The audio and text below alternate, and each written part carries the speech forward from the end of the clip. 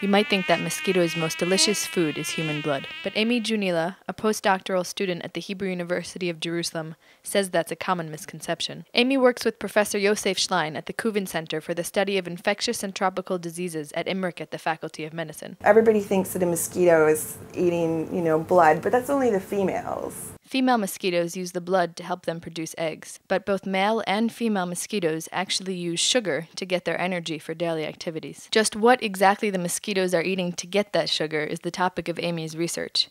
Amy does some clever detective work to discover what the mosquito likes to eat. If you think of it, a mosquito is so tiny, and then if you think that you have to go in and extract his gut and find out what he's eating, so once you're at that point, there's not very much material left. Using a forensic DNA approach like that is a good way to find out what he was eating. Amy dissects the mosquito's stomach to determine its last meal. There's a few things that we found. There's different flowering trees and bushes. We also discovered that they like to eat fruit. They like seed pods. Mosquitoes have a favorite plant out in the wild. Those are the plants that we want to use for control.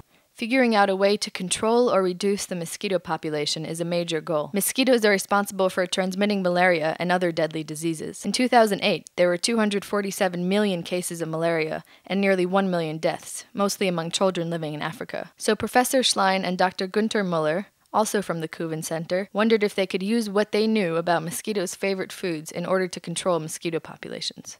So it's a clever idea. Poison their food source, and then you can get rid of your mosquitoes. The first experiments took place in Israel, where the researchers found that mosquitoes were attracted to flowering acacia trees. There were trees, flowering trees, that are extremely attractive. And we sprayed sugar solution with the toxin on the trees. The results were dramatic. The mosquitoes in the experimental place were eliminated.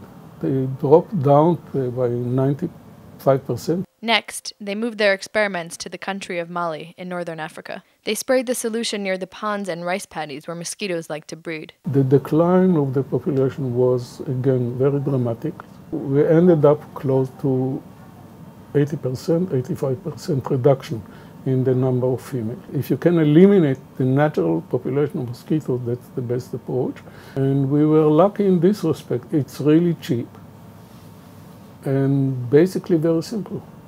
While this was just a pilot experiment, Amy remains optimistic. So we're really at the stage now where we need to see if we're going to be able to use the things that we learned in Israel, be able to apply that in Africa, and really make a difference to the control methods.